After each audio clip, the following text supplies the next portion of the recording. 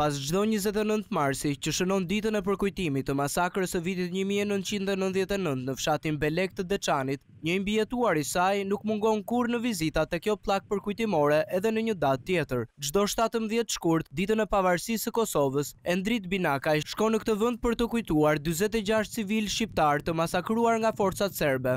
Ndonse atë kohë ishte vetëm 9 vjeç, Endriti kujton se si policia dhe ushtria serbe i ndau burrat nga gratë e fëmijët, teksa kryenin vrasje e digjnin shtëpitë e shqiptarëve. Policia serbe kishte filluar një rrethëm të hekur të fshatit, duke futur në shtëpi, duke vrarë banor brenda në pragun e shtëpisë, siç kishte ndodhur këtu në lagjen Vishaj. Në muzgën e asaj mbrëmje na kishin rrethuar neve në lagjen e Binakaj në pjesën e hapur të fshatit, ku ishin futur tankët me dhunë dhe na kishin grumbulluar dhe na kishin dërguar në rrugë. Pastaj në tytat e tankëve automatikit ishin mbledhur këtu në qendër të fshatit, ku kishim qëndruar një natë. Aty kishin ndarë burrat nga gratë, kishim qëndruar një natë aty.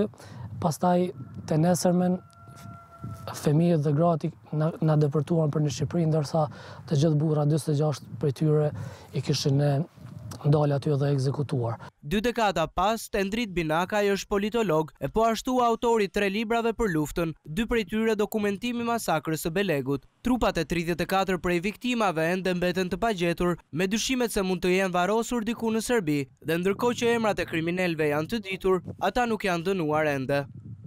Në librat e mi kanë dokumentuar edhe me emra dhe mbiemra autorët e krimit, por fatkeqësisht sot e kësaj dite nuk kemi ndonjë të dënuar. Teksa kujton ditën e shpalljes së Pavarësisë së Kosovës, ai thotë se krahas dhimbjes së madhe, atë ditë ndjej krenar që jetët e dhëna po merrnin kuptimin e një shteti të pavarur. Që viti 2008, kur u shpall pavarësia, ishte një moment, si thuash, i krenarisë, i evokimit aty në momenteve të dhimbjes që